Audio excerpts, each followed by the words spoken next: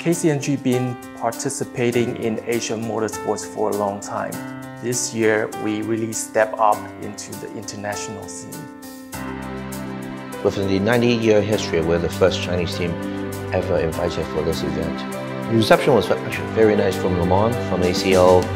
We were treated like VIPs. Even the mayor of LeMans invited us for our ceremony and party.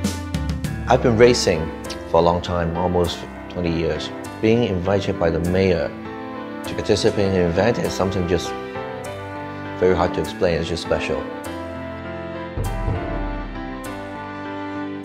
It's a once-in-a-lifetime experience. The amount of support we get here is just crazy, and I think you get that nowhere else in the world. It's not often, I don't think many people in life get to experience that, so absolutely phenomenal. Moments before the race started, the atmosphere in the team was actually very tense. Everyone was quite nervous. It is the biggest race in the world. We are the first Chinese team. We were on the spotlight a lot. And I'm telling you, my heart was pounding like crazy just before the start of the race. To be honest, I still don't really think it was happening. It's the biggest race in the world. It's a race that everyone wants to go to. But we're actually there taking part in the world's biggest race. So the feeling was very special. Once the race started, the only thing that went through my mind was, this is really happening.